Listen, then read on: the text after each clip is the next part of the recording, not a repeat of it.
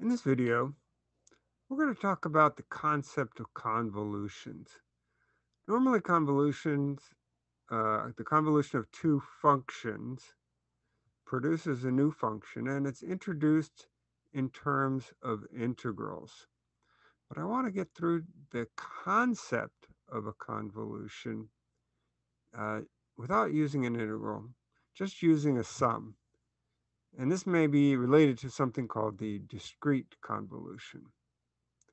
Now, this non-calculus explanation is inspired by this article, which I found on the web, and I encourage you to go through that article. It's not very long, it has some very nice animations, and it may give a better explanation than the example I'm going to use here.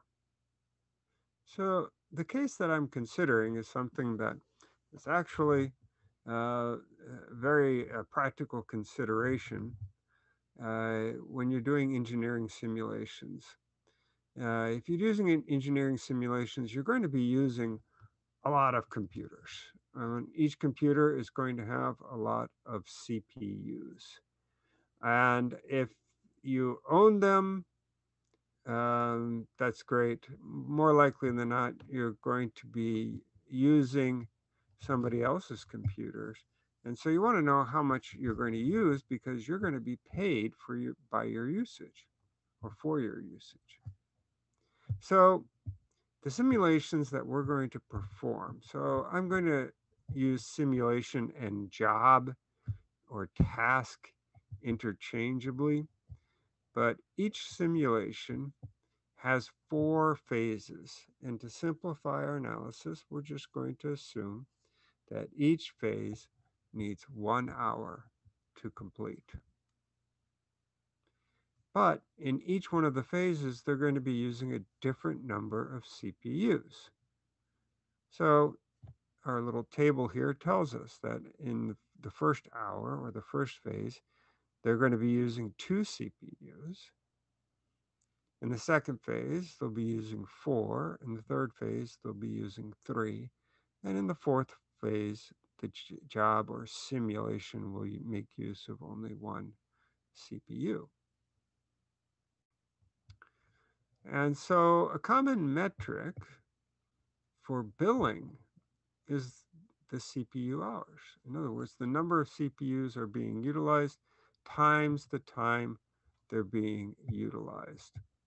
So suppose that you're working on a new simulation, a new model. Maybe in that model it's solving one of the differential equations that we've studied. And you're going to launch one at noon. Maybe you need time to prepare the next job.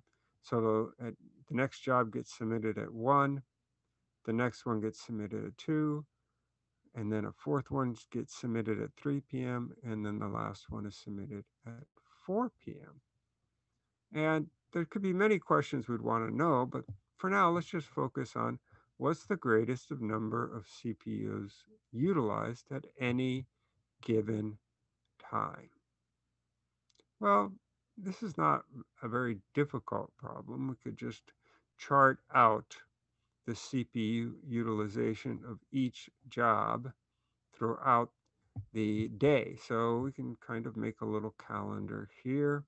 So again, I'm using simulation and job, meaning the same thing. So if we think about the noon hour, only one job is running and it needs 2 CPUs.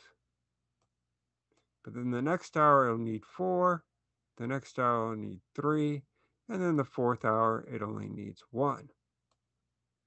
Well, the second job starts in the 1 o'clock hour. Then again, it needs the same pattern of CPUs, 2, 4, 3, and 1. And then we can go to the third job, the fourth job, and the fifth job, and enter their CPU utilization. And then I could just add up the columns. And I can see that the peak utilization occurs between 3 and 4 p.m. and it's 10. If I wanted to know the total CPU hours utilized, I would just add up these red totals, which are the sum of the columns. So now, getting a little bit more realistic, it's unlikely that you'll have only one simulation launched at any one time, but maybe you launch one at noon, two at 1 p.m., four at 2 p.m., three at 3 p.m., and two simulations at 4 p.m. And again, we may want to know what is the greatest number of CPUs utilized at any given time, or what is the total number of CPU hours utilized by my job set, because maybe that's what I'm going to get a bill for. Well, I could try to construct a larger table, and it's still what I would call tractable with these numbers. But this method does not scale. What does that mean? That means if I had 10 times the number of simulations, I would need a table with 10 times the number of rows. And then, while theoretically possible, it's just not very tractable. So is there a better way of going about this? Yes. What we want to do is we want to think of this in a different way. In the first hour, we have one job which needs two CPUs. In the second hour, I have one job that needs four CPUs. This job has gone into the second phase. The first job is in the second phase. The other two jobs, the other two simulations, are only in the first phase, so each one of them uses two CPUs. All right, what happens in the third hour? Well, my first job is moved to the third phase, so it's using three CPUs. The other two jobs in the second job set, they're in the second phase, so they're using four CPUs. And then the four jobs in this third round of jobs are in the first phase, so each one of them is using two CPUs. And then let's look in the fourth hour. In the fourth hour, my first job is in its final phase using one CPU. The second job set is in the third phase, and they're using three CPUs. The third job set is in the second phase, so they're using four CPUs. And the new job set is in the first phase using two CPUs. So let's kind of look at that pattern, right? If I look here, I have 1, 3, 4, 2. This is in the fourth hour. So I'm looking at 1, 3, 4, 2. That's exactly the reverse of the pattern of the CPU utilization for the analysis. So let's look at it in a different way. Let's reverse the CPU load list. And then what we're going to do is we're going to take our job load, the 1, 2, 4, 3, 2. I'm going to put that on a list. And in the 0th hour, no job is running, right? But so what's going to happen is that we're going to see what happens in the first hour is we're going to go ahead and shift this job load list to the left, because then what happens is that then I know that this one job that corresponds to the first job set, the one simulation, is going to be using two CPUs. And if I shift it in the second hour, that's equivalent to shifting this job list here another place to the left. So now I have one job using four CPUs and two jobs using two CPUs. And so now this is getting me a little shorthand of what the utilization is, right? These would be the totals that we saw at the bottom of the first table. So I'd have 4 plus 4 equals 8 CPUs utilized in the second hour. Well, to find the third hour and subsequent hours, all I need to do is continue shifting my job load list to the left. Equivalently, I could have kept the job load lift constant and shifted the CPU load to the right. Either way, there's a shift involved, and that shift continues in the same direction as each hour passes. And then to find the CPU usage, then I would just multiply down the columns, and then the products then are summed up to give me the total. So in hour 3, I have 19 CPUs in use. And then in hour 4, again, what did I do? I just continued shifting the bottom list to the left. And then I can see that I have what? One job using one CPU, two jobs using three CPUs, four jobs using four CPUs, and three jobs using two CPUs. And so I can continue that until there are no more jobs left, right? And what does that mean? That means that this bottom list has no intersection now with the top list. So let me just fill in these for practice. So I have 1 times 1, 3 times 2 gives me 6, 4 times 4 gives me 16, 3 times 2 gives me another 6. And that we saw before was 29. All right, here I have 2 times 1 is 2, 4 times 3 is 12, and another 12, and a 4. So 24, 28, that gives me a 30. Here I have 1 times 4 is 4, and then I have a 9 and an 8, and that'll give me 21. And then things get to slow down a little bit. I have 3 and 6, that adds up to 9. And then here I just have 2, and of course there's nothing here. So in hour 0, there's 0. In hour 9, there's 0 CPU utilization because no jobs are running at that time. But now let's just fill in the rest of the ones.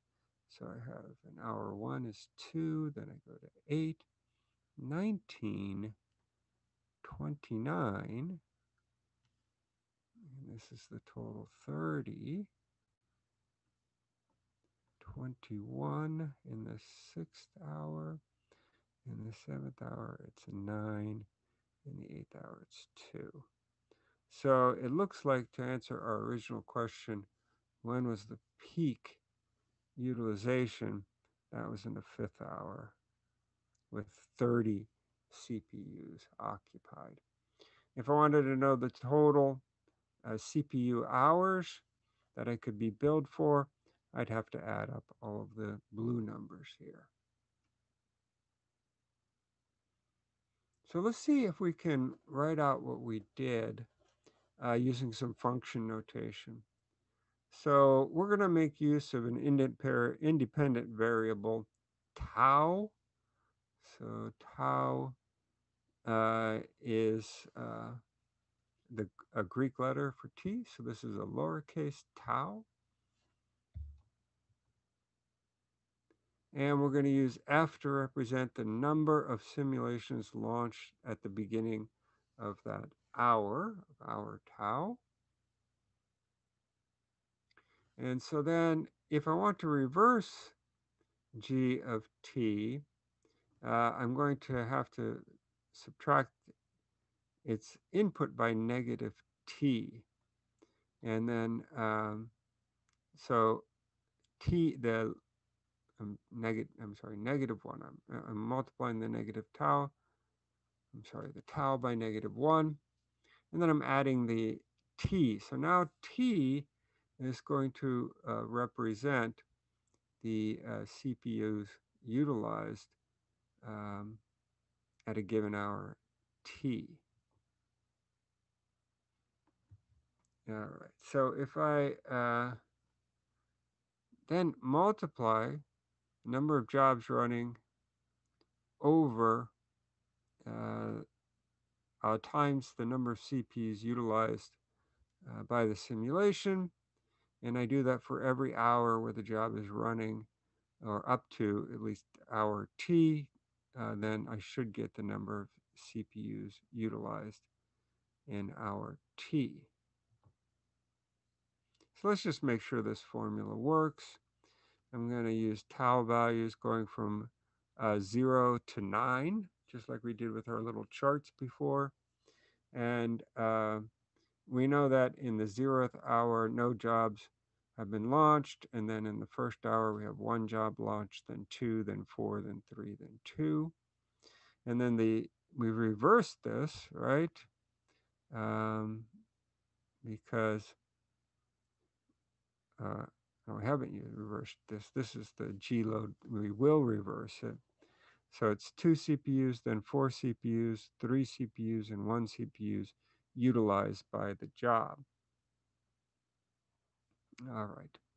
So let's go ahead and work this out then.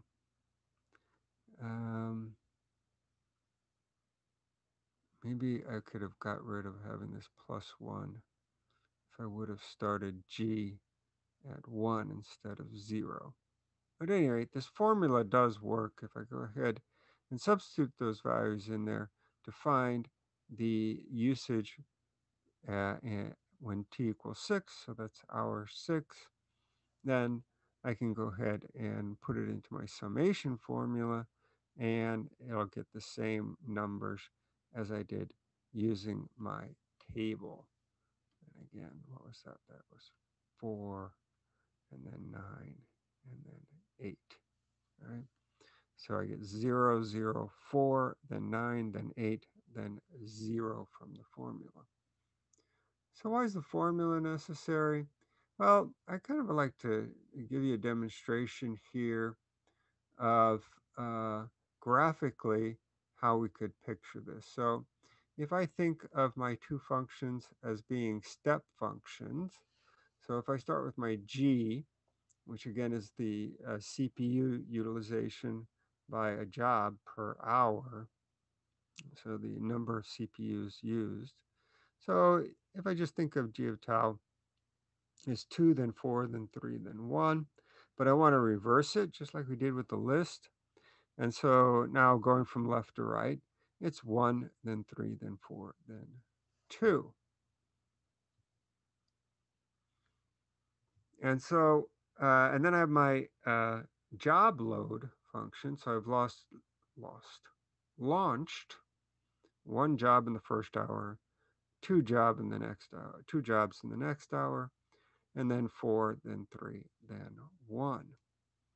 And so the equivalent then would be multiplying these 2 together. So in the 0th hour, no jobs are running. And so there's no overlap. So you can think of this as we had overlapping lists before. Now we have overlapping graphs. And so then in the first hour, what I'd like to do, the yellow represents the product. The yellow represents then the number of CPUs utilized by all the jobs that are running. And so in the first hour, we only had 1 job running and it needed 2 CPUs. So the yellow step function goes up to 2 in the first hour. And then otherwise, there's no contribution from anywhere else in the graph. But now if we shift again, now I'm shifting this CPU utilization graph to the right. What happens? Well, in the second hour, then, I have 1 job that needs 4 CPUs two jobs that need two CPUs. And so the aggregate then would be the product. I get this one big step that goes up to 4. All right, now we've got, in the third hour, we've got 3 steps overlapping. So this must mean that I have one job needing 3 CPUs, 2 jobs needing 4 CPUs, and then 4 jobs needing 2 CPUs, and so on. Here, I actually need 4 jobs needing 4 CPUs, so it actually goes off the chart here, off the screen. And as we continue to shift our function to our G function, or the graph of the G function, to the right, then we can see the utilization based on the steps of the yellow lines here. And so finally, we get to the 7th hour. What's going on here? I have 3 jobs needing 1 CPU, 1 job needing 3 CPUs, and then finally in the 8th hour, I just have 1 job needing 1 CPU. And then in the 9th hour, there's no overlap, so the multiplication of these two graphs is just going to give me 0 again.